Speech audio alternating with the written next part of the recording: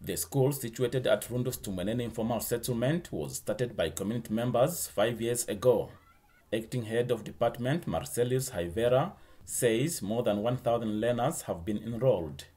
Haivera says there are many learners still looking for school placement. The school's management, he says, has considered registering at least 60 learners per classroom, despite how difficult this becomes to manage. Look, the tent is very hot when it comes to the weather.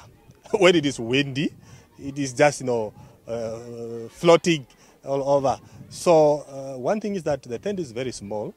It is not like a structure. So having more than 50 learners in a tent is just unbearable. You cannot move around to at least meet all the learners' needs. You can't. When our news team visited the school, parents were still queuing up, desperate to have their children admitted. Haivera says the school community was excited when Kavango East Governor Bonifatus Wakutumo announced that $20 million had been set aside for the construction of 12 classrooms.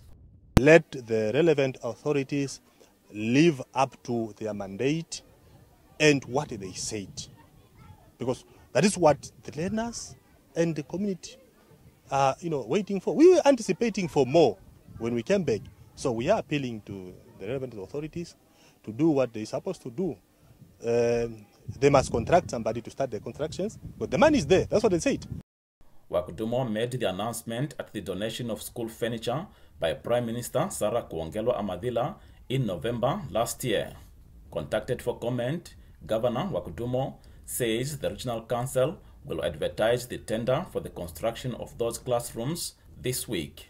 Wakutumo noted that delays were caused by the preparation of the tender documents, which has since been finalized. Chris Kupulo, NBC News, Rundu.